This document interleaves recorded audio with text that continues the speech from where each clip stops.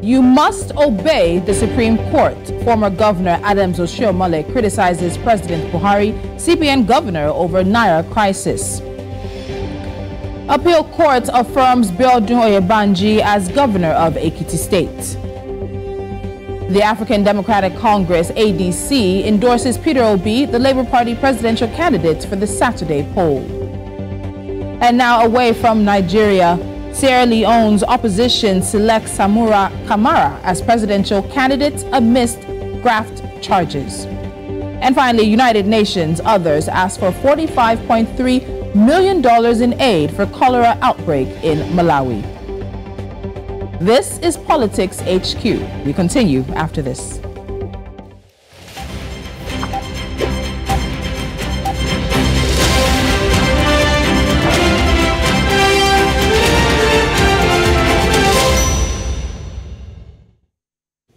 Now, the days have slowly but surely wound down to the last few days before Nigeria's general elections kick off.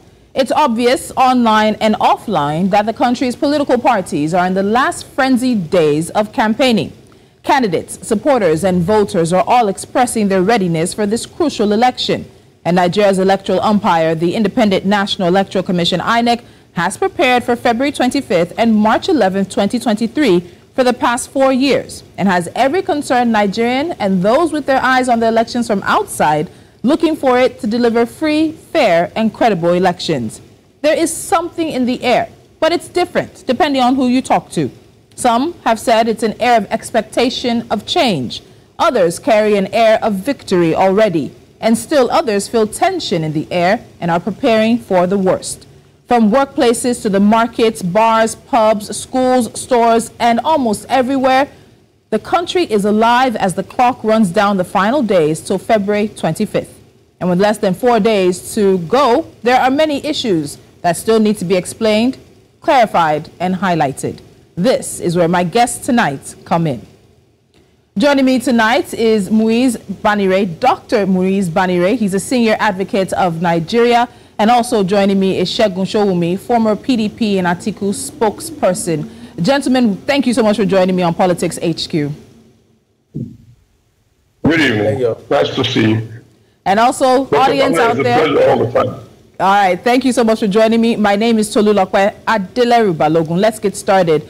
So, Dr. Banire, I want to start with you, and that's particularly because of what we know is going to happen tomorrow, but also some developments today, and that's the case before the Supreme Court. So today, Kaduna, Kogi, and Zamfara states have filed a contempt proceeding against the Attorney General of the Federation, Abubakar Malami, and the Governor of the Central Bank of Nigeria, Godwin Emefiele, for failing to comply with the order of the Supreme Court that suspended the ban on the old 200, 500, and 1,000 Naira notes. Now, they filed the forms on behalf, or rather their lawyers filed the forms on behalf of the states, and that now becomes part of the applications awaiting the Supreme Court's consideration as it resumes proceedings tomorrow, Wednesday. While we know the case is in court and it is sub judice, with your experience, Dr. Banire, do you think we're seeing contempt of court really play out in these circumstances? Well, certainly I do not see it playing out because in the first instance they need to be served personally.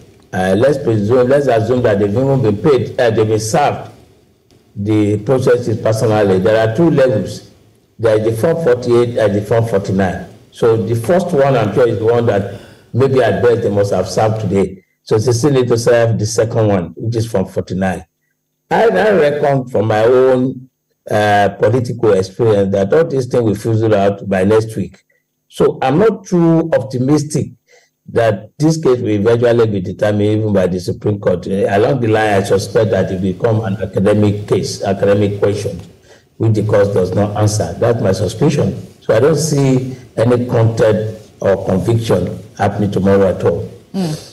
And you take me to a point that I'm going to touch base on in just a little bit. But February 22nd is the day that the Supreme Court said it would resume hearing on the case that was initially brought before it by Kogi, Kaduna, and Zamfara State. And what we know right now with the Supreme Court is we've seen that President Buhari has apparently flouted the court's order on terms of maintaining the status quo. So, Segun, let me bring you in here. Do you think, in particular, as you've seen the president's stance on this Naira redesign issue, and in particular, the court's order that has been, of course, the injunction that the Supreme Court issued last week. Do you think there is going to be a change in the president's stance? First of all, I want to say that when people say they have flouted the status quo, you just laugh at these people. The definition of what is the status quo, what exactly is that status quo? Is the status quo as per the date that the president said, the last order, which is till the 10th, or is the status quo as per their wish in their prayer, which the court has not even dealt with in real sense? Look, I think for me, it's just a very sober period for us as a nation in democracy where we can ask ourselves really, why do members of a party in government feel the need to now take on their government to the level that they're taking it on, with all of the ability of other people in the world to see what's going on in Nigeria, especially given the track record of the characters that are involved in this thing. There are people who come into public speaking, these are very altruistic men who have always been standing with the poor, who are diligent on the application of law when it concerns them. They themselves obey, court order, they have some kind of equity, they come to reclaim hand. But when you see the characters that are involved in this, it worries you. It worries me because you want to ask, is it that people are thinking that democracy is a system of government where there is no authority, or that democracy, Africa, Nigeria style, is the government system that allows people to just overheat the polity and create all sort of mumbo jumbo and overheating process? What's going on here? We are trying to change currency. Are we the first one in the world to do it? I would like to give the example of India. In 2016, the Prime Minister Modi did the same thing in India. He gave them about 4 to 6 hours.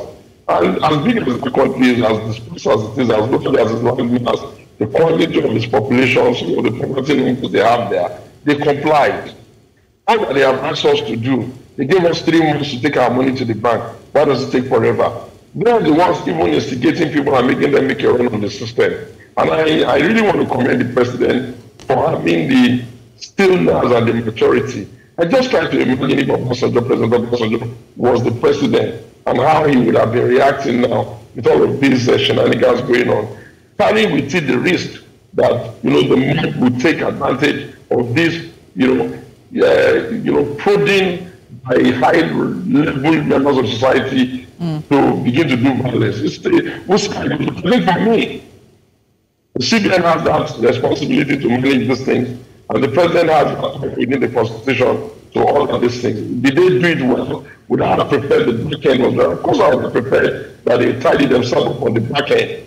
But it doesn't matter the policy they are running. They do not accept that high-level force within the Nigerian space should act the way our friends are acting. It's a shame. So, Segun, I want to get your thoughts very quickly before I move on, but this point you've made a bit about what you described as shenanigans. We've seen Governor Nasir El-Rufai of Kaduna State, who's also a member of the president's party, direct MDAs in his state to accept payments in old Naira and new notes, which is contrary to the president's directive, which he says he was simply following the order of the Supreme Court. So as somebody of another party watching this watching sort of this politics or this internal wrangling play out, and then also as a Nigerian, what do you think this picture is painting of what's going on behind the scenes, particularly for the APC and possibly internal party issues that the APC may be having? Very quickly, Segun. Treason is a very serious offense, and people must know the implication of treason. Second of all, I think that with due respect to him, some governors in this country, they wish to be dictators in their space. And because they've been allowed to get away with so many things that really the system should have caught them, they have not interpreted that the sovereign authority of a nation, which ultimately resides in the person that was given our powers as the president, is also what they will now begin to challenge and poke their fingers in it. When the president is able to, tolerate it, good for them. I think that the president tells them that, look, guys, enough. I'm not going to have you overheat the polity or implode the country on my watch. I mean, I need powers to the president. There are no organs of the presidency that can give him the quasi opportunity to say, I want to have this, I want to have this, I want to have this. They're not as brave as they pretend to be. They're not as brave. And I think that this has nothing to do with partisanship, because the policy affects everybody and it affects us too. And we are just as, surprised that when it came as they are. You can somebody look at some of the intended purposes. One of them could be to take out all the monies that are all over the place that is not participating in production. Another could be to prevent criminal element from counterfeiting. Another one could be to cut off the type of those who are doing ransoms and all that. The inconvenience, yes, every policy comes with its own inconvenience. Anybody who tells me that he has been a governor in any state, and we've been in democracy since 1999, and he's happy to trump his chest and be telling us that there are corners in the states where they have GSM, but they can't even find them banks in that area. You can tell that we are not as serious as should be. But this insisted. But this started saying that we are doing what you call a zombie federation. A zombie federation is a federation where the people that are causing problems in the federation, once somebody wants to put them right, they will not instigate the people again to fight the person that is trying to set them right. I don't get it, really. I don't get it. And I think truly the president has really tried to be a diplomat and a democrat. I think no nation should allow itself to be driven about like a leap on the water. Okay. So, Dr. Banire, you've heard a word that I've heard, and I think many Nigerians have heard in this situation, and that's treason. So I have a two-part question for you. There have been some articles and some conversations around Nigeria that the possible acts by some people involved in this situation meets the heavy, very, very heavy load of being treasonable acts against the Nigerian state. That's part one. Let me know what you think about that. If some of these actions, whether it's from the president or even the governor or even the central bank governor, may meet up to the heavy load of treason. But beyond that, you said something earlier, and I want to follow up on that you don't think that this case will pass much more than in the next week or so. We know that now there's Katsina, Lagos, Cross River, Ogun, Ekiti, Ondo, and Sokoto, who have joined the legal battle against the federal government, while Edo and Bayelsa have joined the federal government as respondents. When you look at this, do you think this case is really centered around the presidential elections and maybe by chance the governorship elections on March 11th, and beyond that, as you said, it will really fizzle out? I want you to go deeper into this.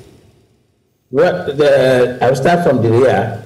I believe that the center that ran the election, gubernatorial as well as the presidential, and by the time those are concluded, you will not see this agitation going on. And that is why I believe that those who are on the street for the purpose of running the policy down do not really mean well, in my very, very strong view. Like Sowunmi rightly said, 3 months is more than sufficient for anybody with sufficient cash in his hand. How much cash do you want to have in your house that in 3 months you cannot deposit?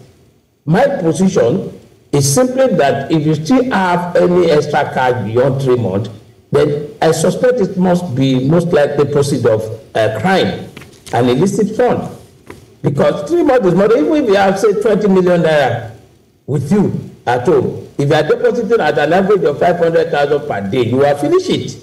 And I do not see how somebody will even be keeping as much as 20 million naira cash in his house.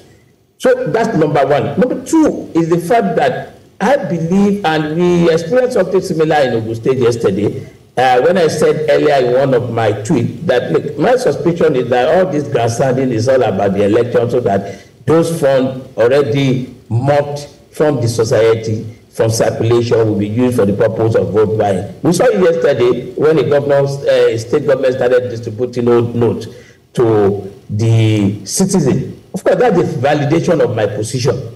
And so for me, I believe that the whole essence is to ensure that between now and the end of the election, people are able to have the impression, wrongly in my view, that the old notes are still acceptable, which is not anyway, because no governor of any state has the legal capacity or competence to declare what is a legal tender in Nigeria. So they cannot do so. Then secondly, let me also add, for those of them saying they are obeying the Supreme Court director, of course, in the first instance, are they the Supreme Court?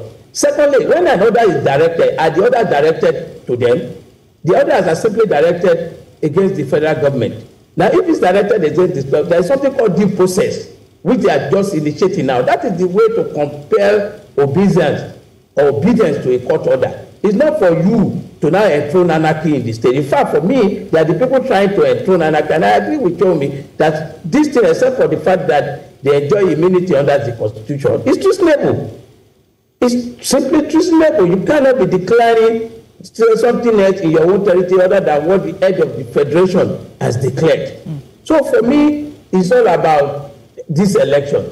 By the time the March 11 comes and it's done, in fact, I suspect that by between 24th, that is Thursday, and Sunday, you start seeing the flow of new notes in the society, in the country. Most of these new notes are already mopped up and stored somewhere. And currency, as you know, it is not meant to be stored. It's meant to be in circulation. Yes. When the people that now need them for a purpose have cutted them, have locked them up somewhere, that is when you experience this kind of scarcity that is going on. And I bet you, just what, this weekend, you start seeing this currency coming out, and by the time we have the governorship, the whole place will be flooded with the new notes. And I think that is what is going on. It's all political as far as I'm concerned.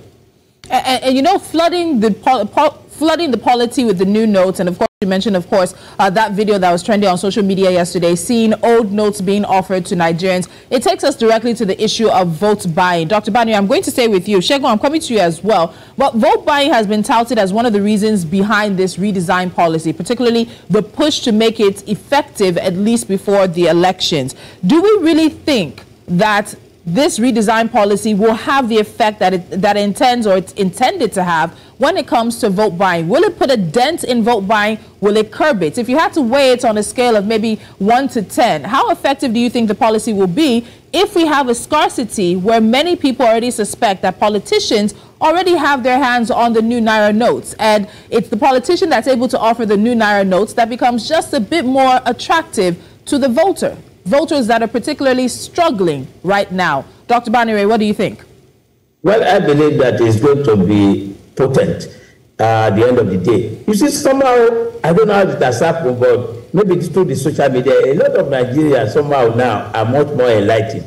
They will collect the money, substantial number of people will collect the money and still vote their conscience, more to when they know the whole essence, the rationale behind all these things. And I think that is my view. It might not be absolute, but at least, like you said, on that radar, maybe 6 over 10 at the barest minimum, the policy will have succeeded in that wise. If you want to buy, how much do you want to use? How much do you have of the new note? How much? They can't have the amount they ordinarily would have had if the old note is permitted. That's the truth. Okay, Segun, let me come to you with that question. On a scale of 1 to 10, how much of an impact do you think this redesigned policy will have on curbing vote buying when it comes to election day? Not just February the 25th, but also March the 11th as well. If there's no money, then what are you going to use to buy the vote? I think that one of the painful things about the way we're going about democracy in our country is the absence of democratic consequences. In the first instance, we have enough laws, money laundering, and what have you, that ordinarily should have started telling us that a certain pattern of behavior is not acceptable. Now it's even made worse when some people are blazingly showing their hands as people who are standing against what all of us preach, which is let us reduce, let us people put their will and their conscience. And the policy has come that can help us in that direction. In the first, I would have expected that the other agencies of government, EFCC, ICPC, police, and what have you, will start beaming their spotlight on these guys that are crying more than everybody else. That's what I would do. The other thing we expect is that if we continue to pretend as if elite consensus will always prevent this country from making rational decisions that is for the corporate good of all of us, including the country, then we have to ask ourselves, is democracy even worth it? Well, I try to quickly go back to the military and imagine that maybe General Sally and the military of state have said it's changing currency. Well, these guys have been jumping in the street doing what they're doing. I don't think that democracy means ruthlessness.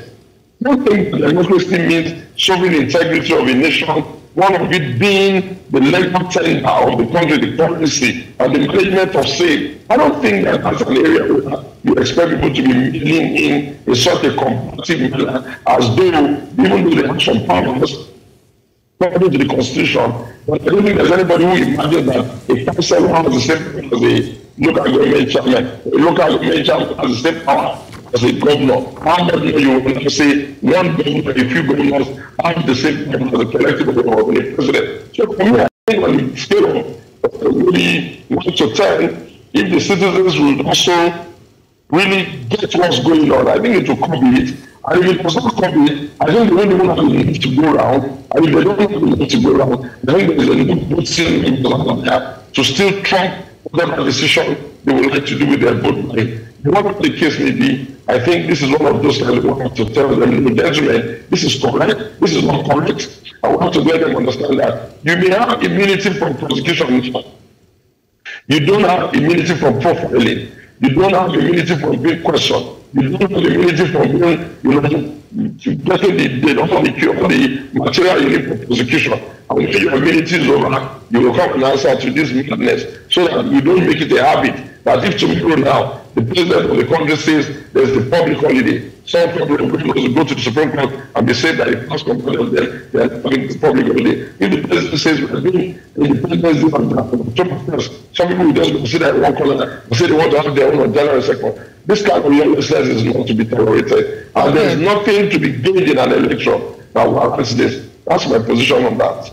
All right, so I want to go to another court case that we've kept an eye on, and that happened at the state level here in Lagos. So just yesterday, the Federal High Court in Lagos granted an injunction restraining INEC from using, engaging, or further dealing with the chairman of the Lagos Parks and Garages, Musiliu Akinsanya, aka MC Oloma, or any of his representatives in the distribution of election materials and ad hoc staff for the forthcoming polls in the state. So apart from the Labour Party and its governorship candidates, Gbadebo, Rhodes, Viver, the other political parties who also filed this application were the African Democratic Congress as well as the Boot Party. Just about a week ago, I spoke to Festus Okoye, INEC's National Commissioner and Chairman of its Committee on Information and Voter Education, on this particular issue, and this is the explanation he gave. So I want us to listen to what he said about INEC working with transport unions, and then we'll come back to this. We have an MOU with the National Union of Road Transport Workers. And that MOU is for them to act as if you permit me to use the word, to put an eye on some of their members to make sure that they do what is right. Mm-hmm. We have a contract with individual drivers. Each driver that is going to convey any of our materials will be given a contract to sign. So our contract is between the individual driver and the commission, and not with the union. What we have with the union is what we call a memorandum of understanding relating to the fact that if we have hired a particular vehicle and they know their members and the person does not show up on election day, they will assist us and call the person and find out why the person has not showed up on election day. For states that do not have the National Union of Road Transport Workers, what we need is a situation where we can be sure that a particular driver belongs to the union or a particular driver can be located on election day so that the driver does not collect our money and disappear. Mm. We're also profiling all those drivers through the Federal Road Safety Commission. They will profile them individually and also make sure that the vehicles that are producing are roadworthy. So we have contracts with individual drivers. The National Union of Road Transport Workers do not have vehicles. The individuals have. The National Association of Road Transport Owners do not drive vehicles. The individuals do. So it is those drivers that we have contract with. What we have with the unions and any other organ or any other agency is a memorandum of understanding. But in terms of moving our election material, in terms of moving our election petition, election personnel, it is with the individual drivers that we have. So Festus Okoye said that this is also a replicated model or method that INEC is using across Nigeria. So Dr. Banire, let me come to you with this. In terms of the logistics issues, particularly for Lagos, which is another election that many people have their eyes on in terms of how Lagos will vote in the presidential and the decision Lagos will make on March 11th, where do you think this leaves INEC now? Because what we're hearing is that INEC says it will no longer work with Musiliu Akinsanya, but where does that leave them in terms of moving materials and even election personnel around on election days? What I add from him today in his broadcast or interview with Arise Television, which is complementary to what you just said, is that, and he just repeated it, they have only memorandum of understanding with the national bodies of the union and not a specific person. If, for example, as he said, if they are dealing with NURTW now, it will be NURTW in all the states where they exist. If they are dealing with RTA, road transport employer, then they will be dealing with, will be dealing with those in those states. So the contradiction that I don't seem to understand, which is a bit of confusion to me, is that in one breath, he said they have an MOU with those unions at the lateral level, and at the same time, simultaneously having a contract within the region. How that works, I don't understand, and that's where my own confusion lies. I'm not too sure that they are going to be entering into individual contractual relationship with each driver across the entire nation. Honestly, I would have expected, and I hope that that is what it meant, is that if, for example, NURTW exists in Abuja and you need 1,000 vehicles, it's NURTW that will contract with you to make sure that we are providing the 1,000 vehicles inclusive of the drivers that will drive those vehicles. And if anything goes wrong, we hold NURTW responsible for it. So if that position is what it meant, then all these allegation or contra allegation about using the Lagos State Park money will not even arise at all, because, as he said, they are dealing with the unions, not individuals. Thank you. Okay, but particularly in Lagos, because right before that, he did mention, of course, that NURTW had been disbanded in Lagos, and that's when the governor set up the Lagos Parks and Garages. But Segun, when you look at this is, again, as I said, the method that... Sorry, can I give you a bit of information before I get on? Yes, go ahead, Dr. Banire. Lagos is not only NURTW that operates in Lagos. RTA also operates. So it's not that... I don't know, maybe he doesn't have that information. It's not only NURTW. Okay.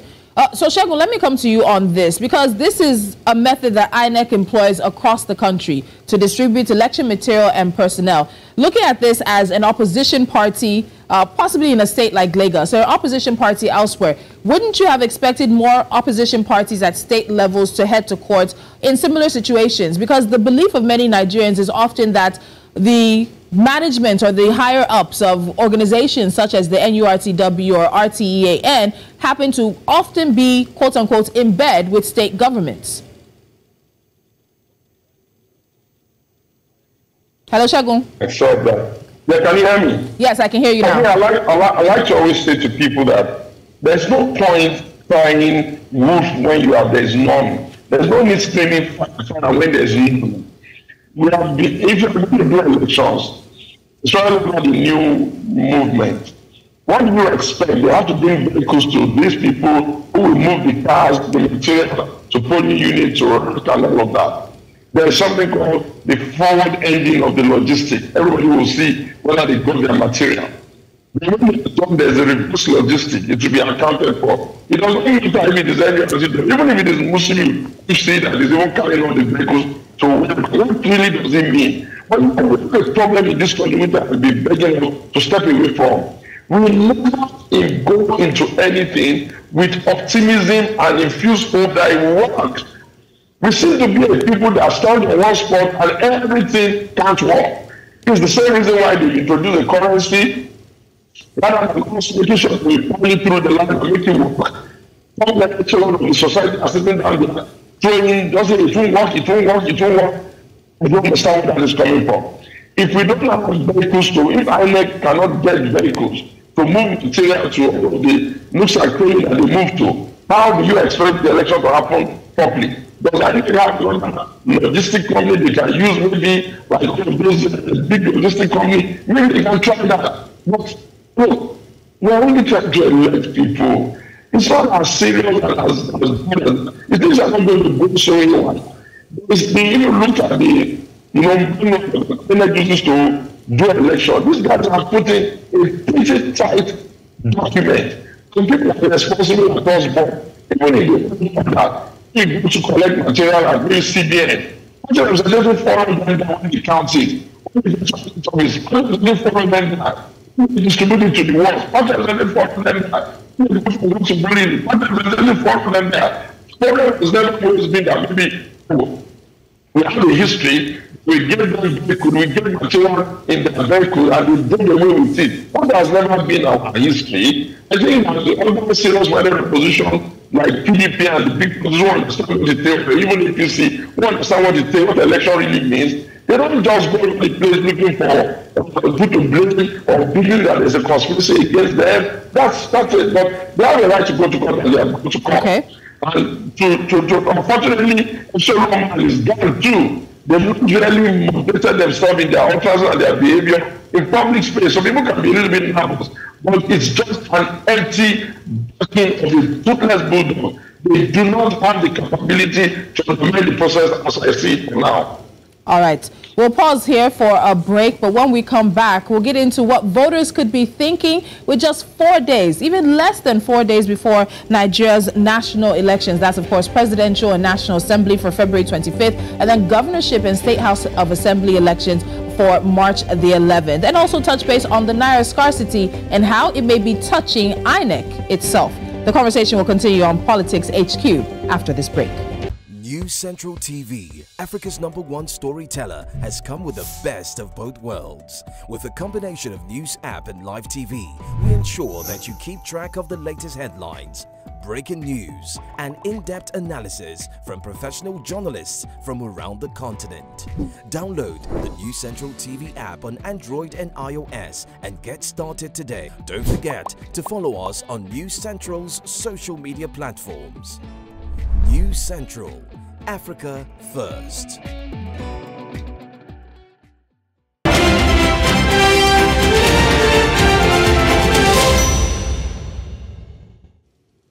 As Africa's most populous nation and its largest economy goes to the polls on February 25th, all eyes are focused right here on Nigeria. We can promise you round-the-clock coverage of Election Day. So make sure that you are tuned in to News Central starting from 6 a.m. on Saturday, February the 25th, as well as Sunday, February the 26th, and as well as March the 11th as well. We will give you round-the-clock coverage. We have correspondents who are going to be across the nation. We'll be in touch with observers and reporters as well from across Nigeria who will be on the ground following the candidates and also following where the action is as Nigeria decides in this year, 2023. My guest this evening on Politics HQ, Senior Advocate of Nigeria, Dr. Muiz Banire, as well as Segun Sowunmi, former PDP and Atiku spokesperson, but he unfortunately had to, okay, he's still with us. He's about to leave very quickly.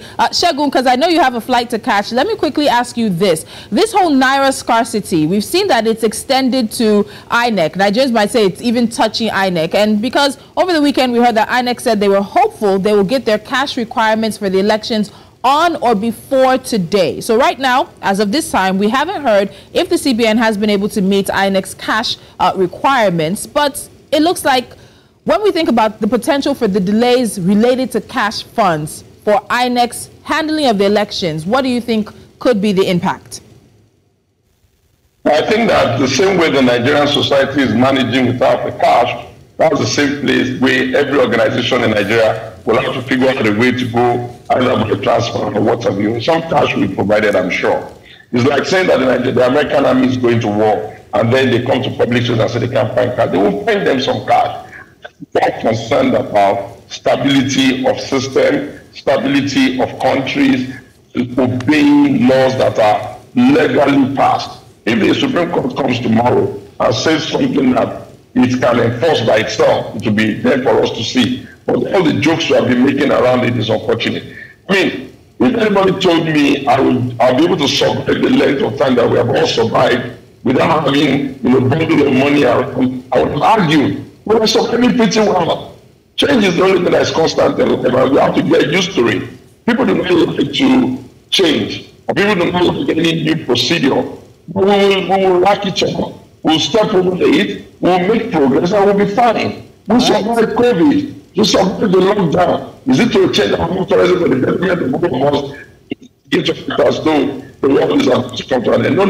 It's just an election. Just like Preparedness said, in a few days' time, who will win and who will lose, we lose. Yes. And maybe by then Nigeria can beat this, that's how we live and say, very well. There's only for the first. It's just a process to pick somebody that will lead all of us. All right, Segun, thank you so much. Let me not hold you back before you say we're responsible for having you miss your flight. Thank you so much for joining me tonight on Politics HQ. Okay. All right. So, Dr. Banire, Segun has an optimism around this, but when you think about the long lines of Nigerians, the videos, there's even one video currently trending right now of a woman and several other people climbing the iron bars to enter into a banking establishment in Nigeria in just an attempt to get their money. Aren't you a bit concerned about sort of the conversation around INEC's cash needs? Of course, they do a lot of their own movement, a lot of their transfers online, as we've seen, but there are a few cash requirements that INEC has. And as of right now, we're not sure if the CBN has been able to meet those needs, even as they said it was expected before or today. Dr. Banire. I think I agree with Sowunmi that certainly INEC will have gotten something substantial. I'm very sure, if not everything, they will have gotten something sufficient to conduct the election. Very, very optimistic about that. And we like that optimism, especially with just about 3 days to go. So 93 million plus voters are expected at polling units across the country on Saturday. If you follow the trend, we may not get 50% turnout. But if you also look at the demographic breakdown that places this election to be determined by young voters, we could see numbers that Nigeria has not seen in recent elections. I say all of this to ask, how much of this election do you think is a referendum on life under the APC for the past 8 years? What do you think people are voting for, and what do you think people are actually voting against in this election, particularly the presidential election? Well, people are voting against what possibly maybe I should describe as hopelessness. You had Governor Ganduje, who is a member of a ruling party, and I dare say one of the leaders of APC saying that the government has achieved nothing as far as is concerned in 8 years. I think that is a verdict that is very serious. And for the youth, look at as at the last count, I'm not correct now, we have unemployment in excess of 40%.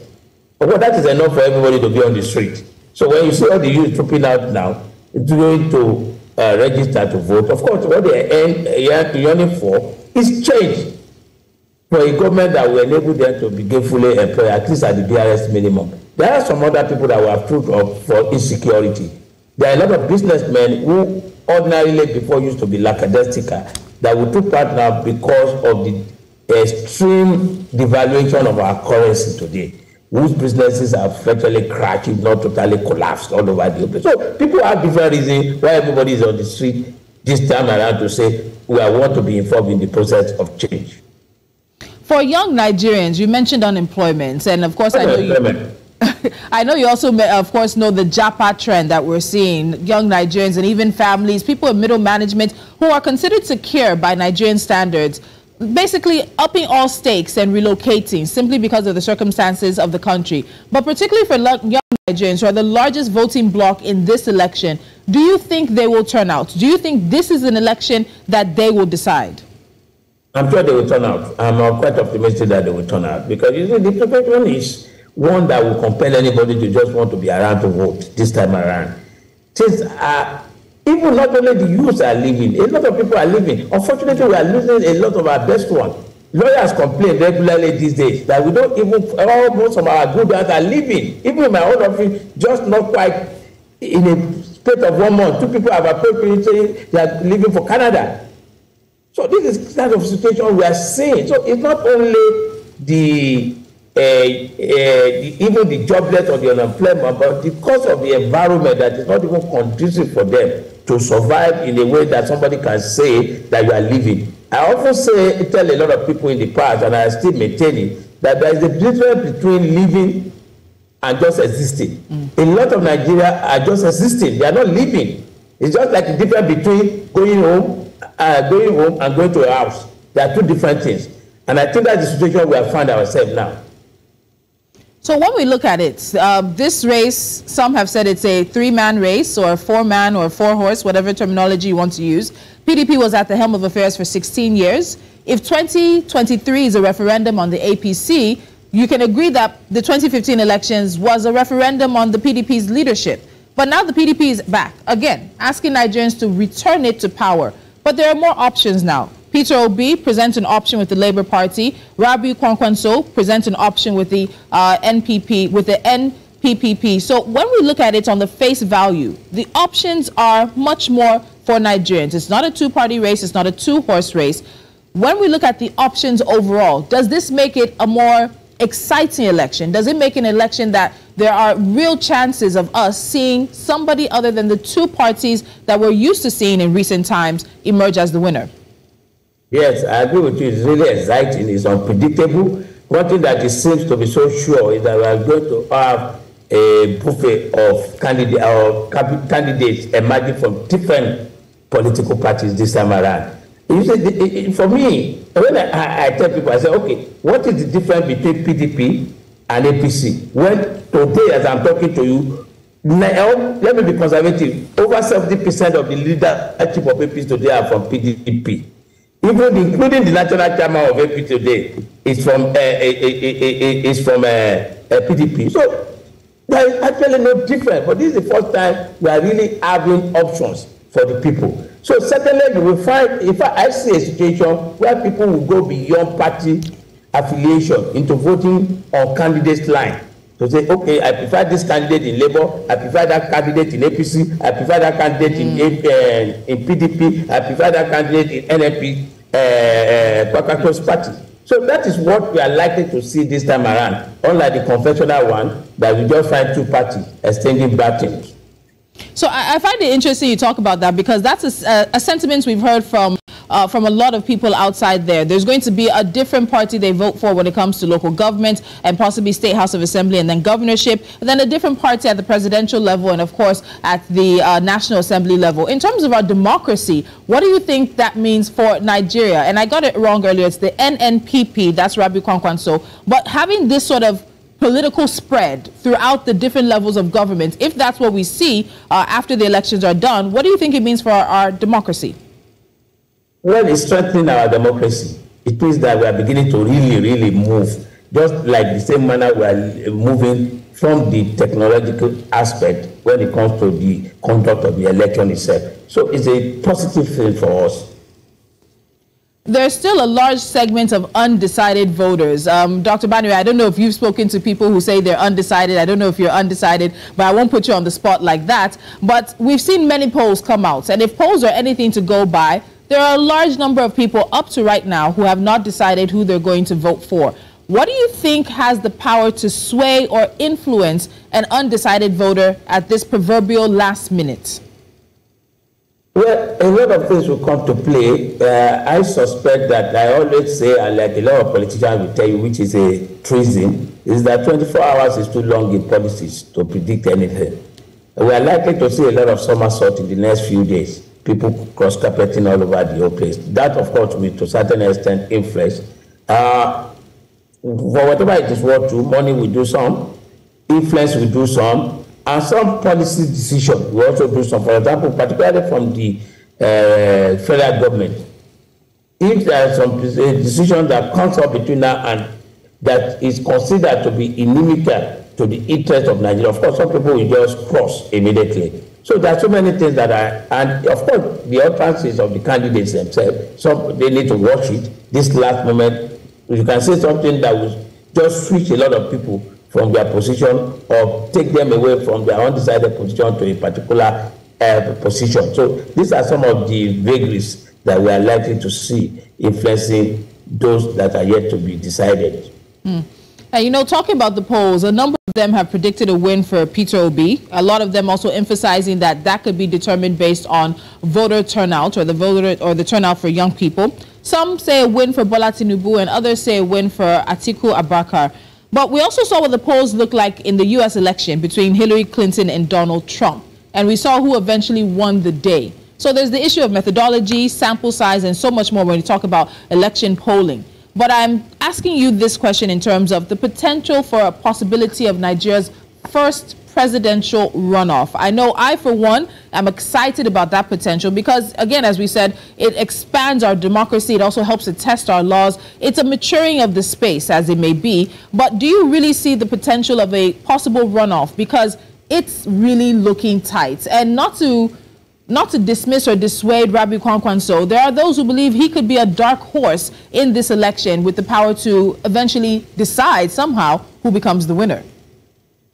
Well, I think I quite agree with your last statement. He's going to play a very, very crucial role at the last moment. Whatever be his position at the end of the day. But beyond that, honestly, I'm not that optimistic that there will be a runoff. There could be in my view, there's likely to be a winner that will come up with a very, very simple or narrow margin at the end of the day. But I'm not really, really optimistic that we will have a runoff. I'm not positive about that. Dr. Banire, before I let you go, INEC, Supreme Court, Lagos cases in courts as well. At the end of the day, 93 million plus voters are heading to the poll, but we all seem to be focused on the presidential. And I've spoken to a number of civil society organizations, but the worry is this attention is also not focused or highlighted on the governorship elections. What do you say to voters? Because after the furor, after the frenzy of the presidential and National Assembly elections die off, there is still March 11th, and there's a lot of attention we need to focus on the subnational, on the states and the local governments. But some would say Nigeria's politicians have succeeded in diverting all attention and focus to the center. I think I agree with you. If I go beyond even the subnational, the legislators, we have the senatorial and the House of Rep coming up also, and these people are critical component of our democratic system. But unfortunately, we pay no attention to them at all. They, in my very, very strong view, can even make things happen much more than the president if truly they are independent and they do their work objectively. And the challenge we've been having is that we have robots being ultimately elected into those houses because we pay no attention to it. The same thing with the subnational. In fact, at the subnational level, there will be a lot of novelties, I can put it that way this time around, because I suspect that a lot of governors have lost touch with their constituents, and the traditional mode of claiming or reclaiming popularity is being threatened through the cash constraint now. So it's not unlikely that some of them will easily lose the election in the process. I see that kind of a trend emerging during the 11th March election. All right, so we'll leave it at that for now. But Dr. Banire, I know that we'll be speaking to you, especially after the presidential and National Assembly elections, to look at the trends, the issues, and how things have played out. I'll say a very big thank you to you for joining me tonight on Politics HQ. Thank you very much. My pleasure. Thank you.